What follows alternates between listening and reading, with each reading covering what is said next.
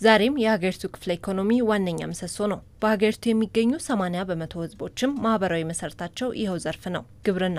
ግብርናውንና አርሶ አደሩን ከብዙ ልፋትና ከባህላዊ አስተራረስ ዘዴ የሚያላቅቅ ሁነኛ መፍትሄ የመፈለጉ ተግባር ግን የፍላጎቱን ያክል ሆኖ አያውቅም። በእርግጥ እንዲህ ሲባል ግን ግብርናውን ለማዘመን የሚያስችሉ ምርትና ምርታማነትን የሚያሳድጉ የምርምር ውጤቶችና የቴክኖሎጂ ግኝቶች አልተዋወቁም ማለት አይደለም። ለዚሁ ተግባር የተቋቋመው የግብርና ምርምር ኢንስቲትዩትም እስካሁን ከ3000 በላይ የግብርና ቴክኖሎጂዎችንና በዘርፉ የተለያዩ የምርምር ስራዎችን በመስራት የአርሶ አደሩን ተጠቃሚነት ለማረጋገጥ በትጋት ላይ ነኝ ይላል። ስሞል ሆልደር ፋርመሩ ኦፐሬት ሊያረጋቸው የሚችሉትን እንደ ክሮፕ ትሬሸሮች አሉን፣ መውቂያዎች ማለት ነው፣ የበቆሎ መፈልፈያዎች፣ ጎተራዎችን፣ የወተት መናጫዎችን፣ ሌላ እንደ ሄይ ቦክስ በተለይ ሴቶችን በዶሮ እርባታ ላይ እንዲሳተፉ እንፈልጋለንና ተወሰነ የቲማቲም ዘርንም ኤክስትራክት የሚያደርግ ቴክኖሎጂ በቀላሉ ኦፐሬት ማድረግ የሚቻል በማስተዋወቅ ላይ ነው ያለነው። ኢንስቲትዩቱ በተለይም ከክልል የግብርና ምርምር ማዕከላት ጋር በመሆን በየአካባቢው ያለውን ነባራዊ ሁኔታ ወይም ስነ ምህዳሩን ከግምት ውስጥ ያስገባ የሰብል የእንስሳትና የተፈጥሮ ሀብት ምርምሮች ተጠቃሽ ናቸው። ስነ ምህዳርን መሰረት ያደረገ ስፔሻላይዜሽን አንደር ዳይቨርሲፊኬሽን እንለዋለን። ለምሳሌ የቅባት እህሎችን ሰሊጥን መሰረት ያደረገ የምርምር ክላስተር አለን። ሁለተኛ ደግሞ ድርቅን ሊቋቋም የሚችል የድራይላንድ አግሪካልቸር ሊቋቋም የሚችል የምርምር አጀንዳ አለን። የተለያዩ የሰብል የእንስሳትና የተፈጥሮ ሀብት በተለያዩ የምርምር ስራዎችን ይሰራል። እነዚህን የምርምር ስራዎች ወደ አርሶ አደሩ ለማድረስ ለማስረጽ ከፍተኛ ጥረት እያደረገ ነው የሚገኘው። ካሁን በፊትም በክልሉ በተለያዩ ቴክኖሎጂዎችን በማላመድ በማፍለቅ እና ለአርሶ አደሩ እንዲደርሱ በማድረግ ከፍተኛ ስራዎችን በመስራት ላይ ይገኛል።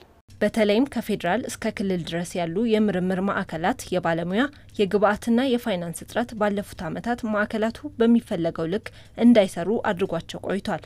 ግብርናውን ለማዘመን ምርምሩንና የግብርና ኤክስቴንሽኑን ማስተሳሰር ላይ አሁንም የሚቀሩ ስራዎች አሉ። እንደየማዕከላቱ ኃላፊዎች ገለጻ ብዙ መድረስ እንችል ነበር፣ ነገር ግን በበጀት እጥረት ምክንያት መድረስ የምንፈልገው ቦታ ላይ ደርሰናል ብዬ አላምንም።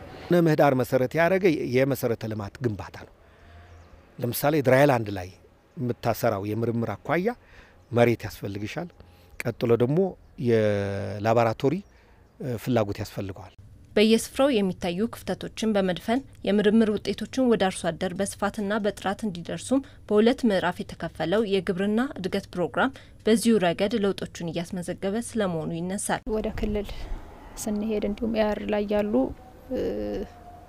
ሴንተሮች ላይ ወይም የምርምር ማዕከላት ስንሄድ ከፍተኛ የሆነ የፋይናንስ እጥረት አለ።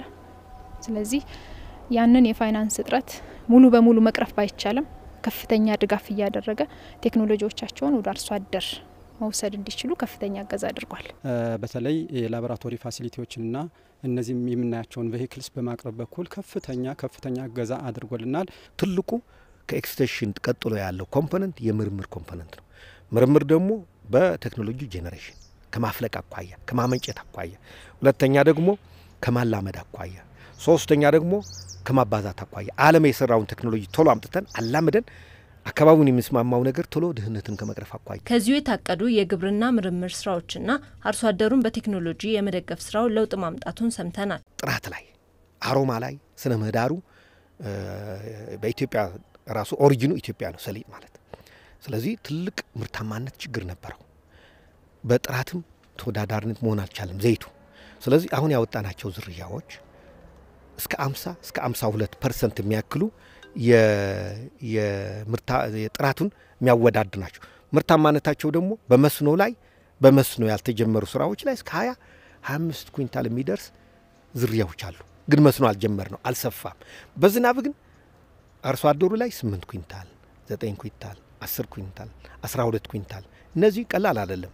ምርታማነት በከፍተኛ ሁኔታ ጨምሯል። ምርታማነት በፊት ከነበረው አሁን ሙሉ ቴክኖሎጂዎችን ሲጠቀም ሙሉ ፓኬጅ ሲጠቀም ምርትና ምርታማነት በከፍተኛ ሁኔታ እንዲጨምር ተደርጓል። የግብርና ምርምሩ ላይ ተጨማሪ ስራዎችን በመስራትና የሚወጡ ቴክኖሎጂዎች የአርሶ አደሩን ችግር ሊፈቱ የሚችሉ መሆናቸው በደንብ መታየት አለበትም ሲሉ ያነሳሉ። ከዚህ ባለፈ ድህነትን ለመቅረፍና ምርትና ምርታማነትን ለማሳደግ የግብርና ምርምሩ ላይ በትኩረት ሊሰራ ይገባል ሲሉም ሀሳባቸውን አካፍለውናል።